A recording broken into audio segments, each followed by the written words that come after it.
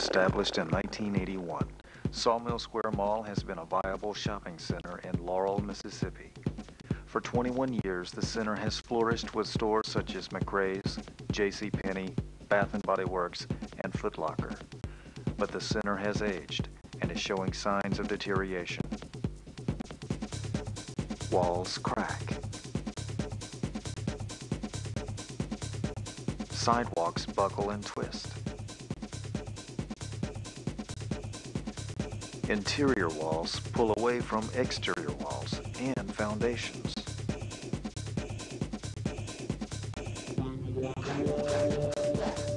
And floors in the center's common area have also been affected, as this 2-inch dip demonstrates. The problem is now critical, and center personnel mobilized to find a solution.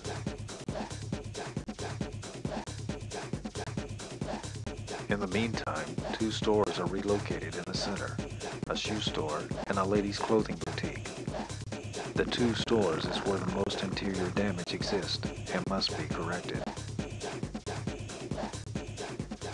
This area looks more like a roller coaster than a sales floor.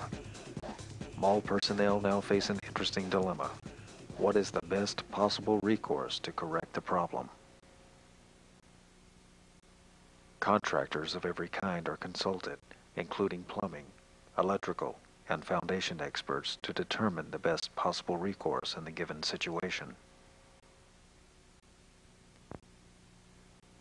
Eurotech offers a simple solution to a complex problem. While relatively new in the United States, this technology has been used in Europe for years.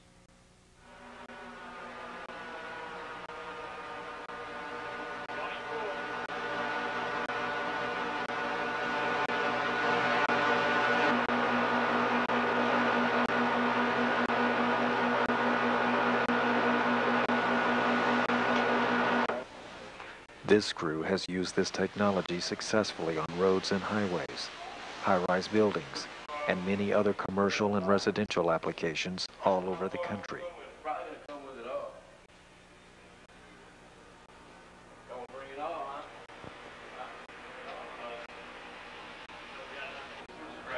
The Eurotech method is trademarked and patented technology, and it will not be discussed here, but rather its application and result.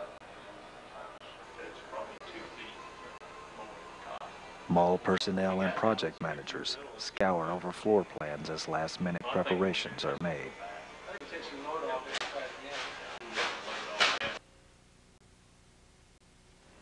The plan is to raise the floor, and Eurotech can do just that. As their logo illustrates, the product is pumped into the floor in liquid form. It follows the path of least resistance, dams up and expands, seeking its own mass. As the pressure from the ground and slab becomes greater, it hardens and its density pushes upward on the slab floor.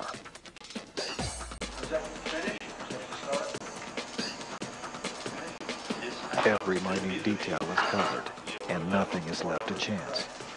Questions are asked concerning unknown circumstances, such as, what effects will this have on the walls, ceiling, and fixtures? As a precaution, storefront windows are removed to prevent cracking or possibly shattering when the support beam underneath is raised. Measurements are made and the floor is divided up in sections. Small labels record the measurements and then are placed strategically across the floor in each section. All these numbers are from here is my 0 on this beam, so everything we've got on these white circles is down from that beam right there.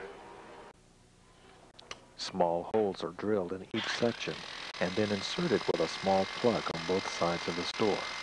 The plugs support a string that is pulled tightly from one side to the other. This is how the floor is divided up into separate sections. The number of sections is determined by the size of the affected area. Now a small hole is drilled into the support beam in this section. The product will be pumped in and raise the support beam.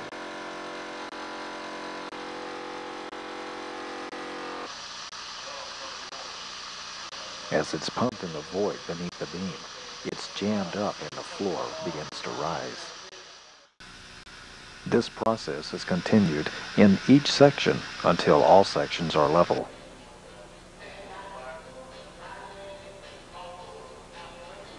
After completing the shoe store, the common area and dress shop are prepped and restored. As the work draws to a conclusion, the property manager makes a final inspection. The work has gone smoothly with minor difficulties. All affected areas are near level and work went better than expected.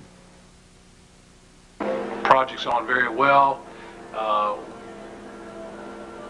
Mr. Pace was here the first week of the project, and great supervision on all the people that were involved, the staff. We had a lot of minor details that came up at the last minute, and removing storefront glass, things of that nature, a little bit of plumbing problems. All problems were resolved within a matter of a day or two at the longest. Extremely good project, went very well, ahead of schedule, and I think the tenants will be pleased. We will do a final walkthrough with the tenants Saturday night prior to moving them back in on Sunday. Great coordination, product seemed to do very well, and very satisfactory manner.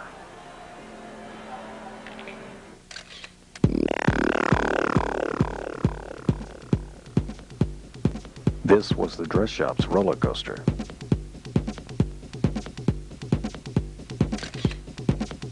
And this was the 2-inch dip. It's now level with the exterior wall separated from its foundation.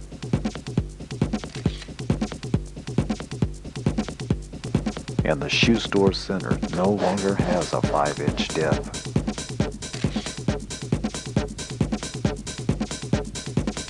As with any structure that's 21 years old, the signs of aging are apparent and maintenance will always be the top priority. As the only mall in Laurel, technologies like Uratech will help Sawmill Square remain here for many years to come.